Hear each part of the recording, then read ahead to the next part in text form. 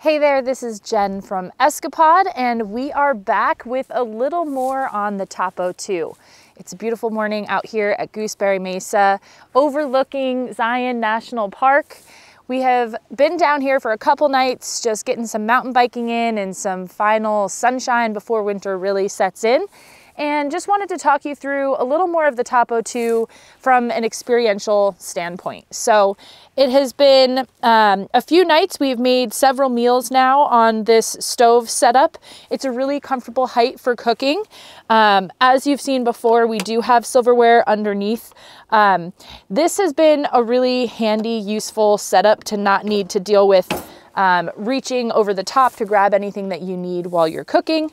The 2 burners, this is a larger stove than we have had in trailers in the past, and you can really comfortably fit not only a pot, but also a larger pan while you're cooking. Kind of give you a look at that quickly. And you'll also see more of a realistic look at how things fit in the galley, the real life mess that occurs in the galley. We're still figuring out how we want to set up bins and the best organization for back here. But what I can say so far is that we've been really pleasantly surprised with the storage space in the galley as well as in the cabin. The other thing, I have been kind of in the anti-sink camp for a long time, and having a sink in this trailer has been so nice, especially with having the water inside. It has fallen below freezing overnight every single night that we have been camping. And with the pump on, you just turn the faucet on and you have running water, which is really a lovely thing to be able to do dishes, but also to grab a glass of drinking water if you want, or to fill a pot to cook as you are getting ready for mealtime. We also have the 75-liter Yeti cooler in here. This cooler feels quite a bit larger than the 65-liter, even more than the 10 liters as the names would indicate. Plenty of food for several days. You can also do a 63-quart ARB fridge freezer if you prefer that route as well. And you know, like everything with Teardrop trailers, there's pros and cons to everything when you're working in a small space. What do you want to optimize? So we love the cooler, it works well for us, but some people do prefer a fridge. It's just going to use a little bit more battery. Now, coming around the trailer, one thing that I haven't really talked about in depth before is that we do have a gravity fill water tank in this trailer. So it is 20 gallons of usable water on board, but you can also just easily refill this with a jerry can or a water jug.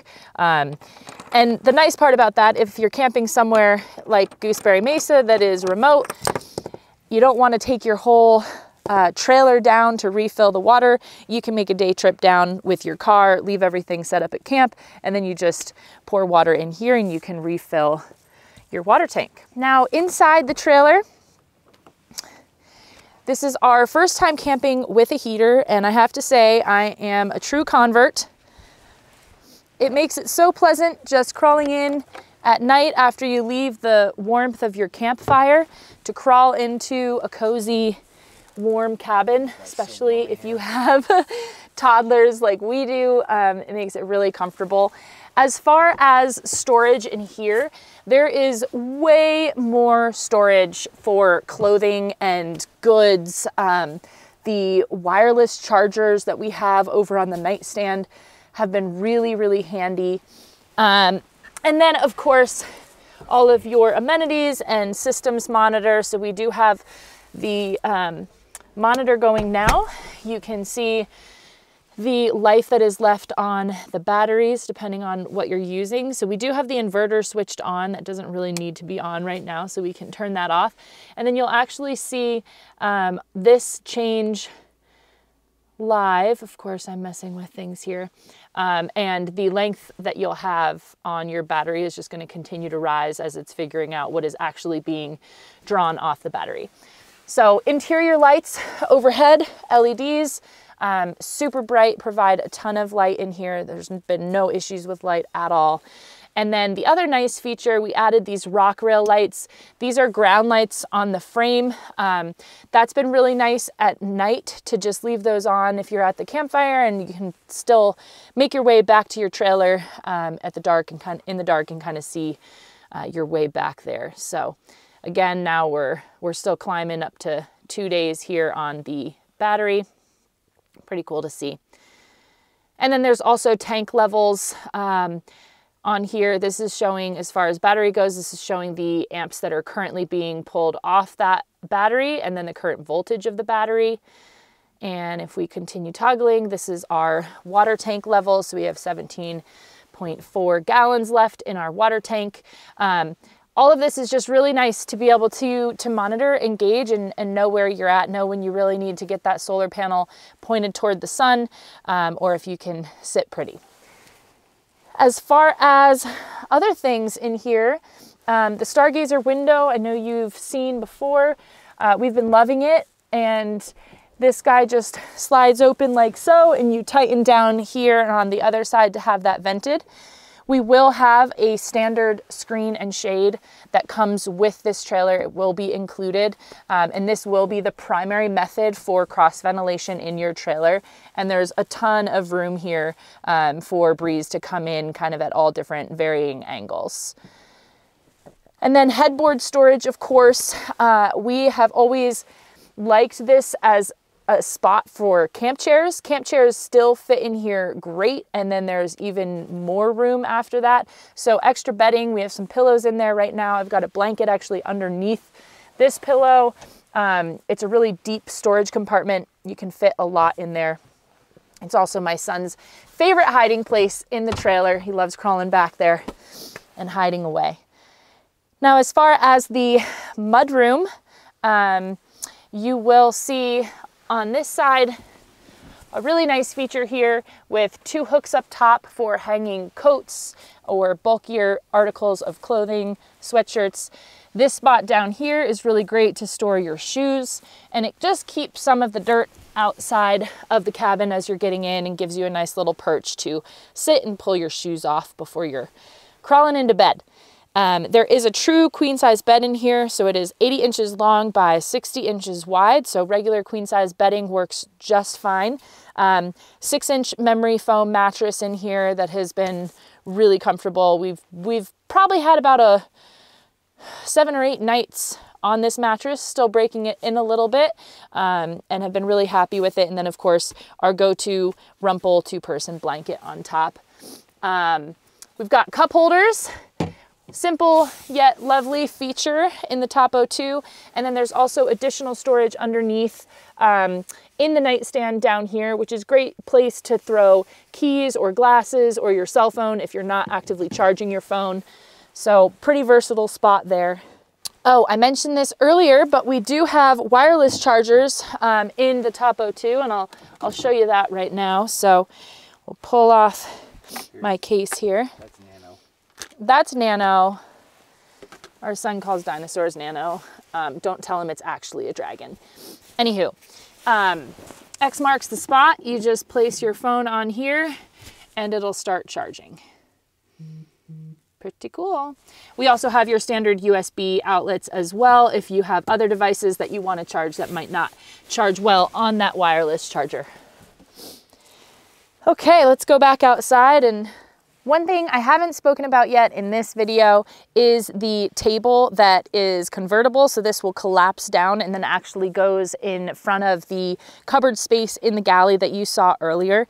Now, the really nice part about this table, especially in the TOPO2, it is a little bit deeper than on the original Topo. The material that we use here is called HDPE, and it is used a lot for cutting boards and that type of stuff. So this is actually a really great prep space if you're looking for an additional area to maybe chop and prep. In the original Topo, we often used this as kind of our dishwashing station, and so it never really occurred to us to use it as a prep station, but it's a really comfortable height to chop and prepare vegetables and foods as you're getting ready to cook in the galley. Now, right below the table, you will get a look at the standard wheel and tire setup, as well as the standard suspension setup for the TOPO2. The Freeride suspension is the standard suspension option on the TOPO2, which is a really nice dampened suspension system. So it'll control both the absorption and the rebound when you're out on the road using a shock and spring. It provides a really smooth ride. and 23 inches of ground clearance on this trailer. So you're not gonna have to worry about this getting hung up on anything. If your car can get over it, the trailer's gonna have no problem. Okay, so that brings us to the tongue box. We'll take a look inside here.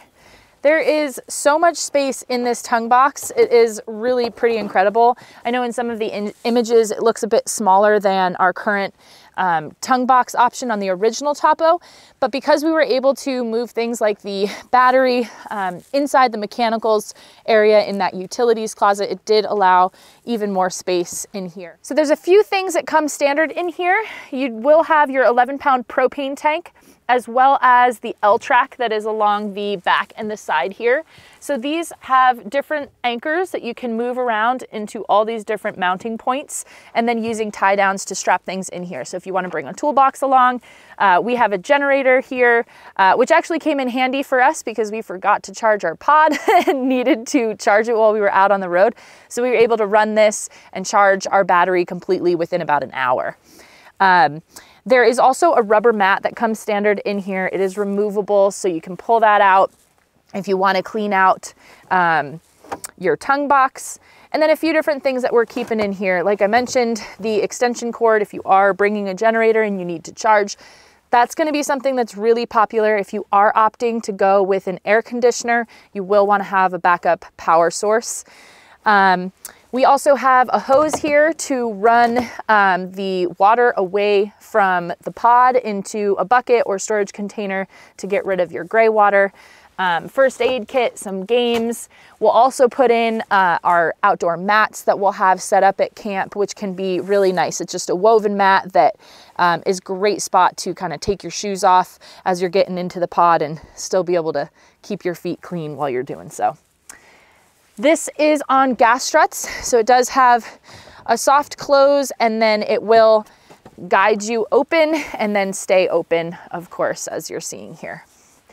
The tongue box also locks, so as you close this down and push this in, then you just grab your key and you can lock this shut, and everything inside is nice and secure. All right, well, that is a wrap on this video and walkthrough of the Topo2. If you have any more questions about this trailer or our company, feel free to drop them in the comments below. Also, if you want to see this trailer in person, head on over to our website at escapod.us. You will find a link to our shop tours page, and you can actually schedule a time to come in and take a tour of our manufacturing facility and see one of our trailers in person.